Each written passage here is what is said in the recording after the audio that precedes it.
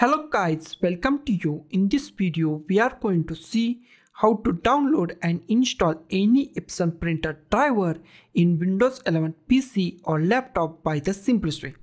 First of all, just go to the any web browser. Here just type Epson printer driver. Just type Epson printer driver, hit enter key on your keyboard. And first link is from the Epson. Open that link. Just open Epson link.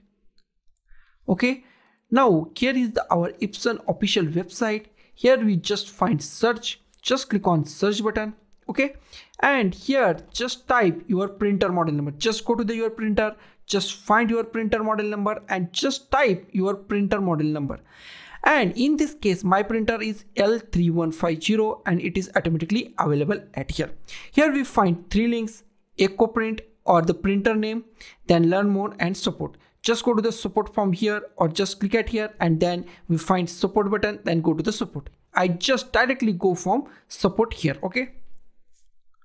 And our drivers website is open. Here we find download and after that we find operating system. My operating system is Windows 11, but this website is not supporting Windows 11, so it is redirect me to the Windows 10, and Windows 10 drivers are 110% work with the Windows 11, so don't worry about that. And if you want to select different OS operating system, then go to here and select your operating system. Okay, now here we find recommended for you. Okay, and just scroll down. Here we find drivers. Go here or here, just go to the drivers, and here we find two drivers or one drivers. If your printer supporting scanner, then you find scanner drivers also. If you want to install scanner, then download at here, and if you want to install printer only, then click at here. I want to install printer, then I click at here, and if you want to install scanner also, then click on scanner. Okay, now just click on the download on your printer driver. Printer driver is important. Just click on download. Click on agree, accept, and our drivers are now installing. So click on show all, click on show in folder, minimize it, just drag it to desktop. Okay, now close this. Now here is our drivers. Now there are two options to install it. Just double click on this file and you can install your drivers on your printer, but best way is to install it manually. So this is a zip file. Okay, now right click on it, show more options and extract files. Just click on extract files, click on OK. Here is our extracted folder. Here is double click on it and double click on it. Here we find our drivers. Okay, now close it. Now just go to the start, just type control panel and click on the control panel. Here just find devices and printer. Just click on devices and printer. Here we find add a printer. Just click on add a printer.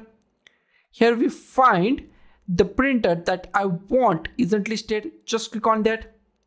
Here we find add a local printer or network printer with manual settings. Just select that.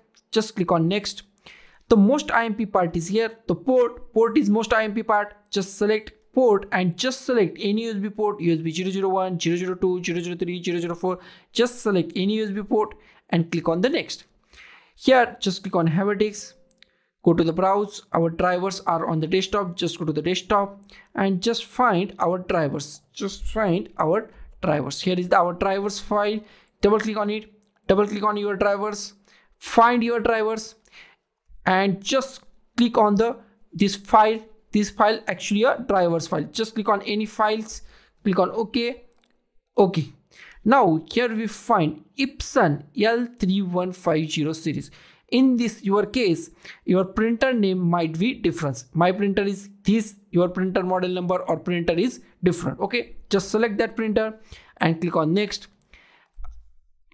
and just click on the next. Okay, now it is installing your printer. Click on yes. Now if you want to test page, then click on a printer test page or click on finish. Okay, now our printer is installed. Just go to the devices and printers, scroll down. Here we find Epson L3150 printer. So guys, This is the simplest way to download and install any Epson printer driver in Windows 11 operating system by the simplest way. So guys, thank you for watching this video. Don't forget to like, share, comment on this video, and don't forget to subscribe the channel. Thank you guys.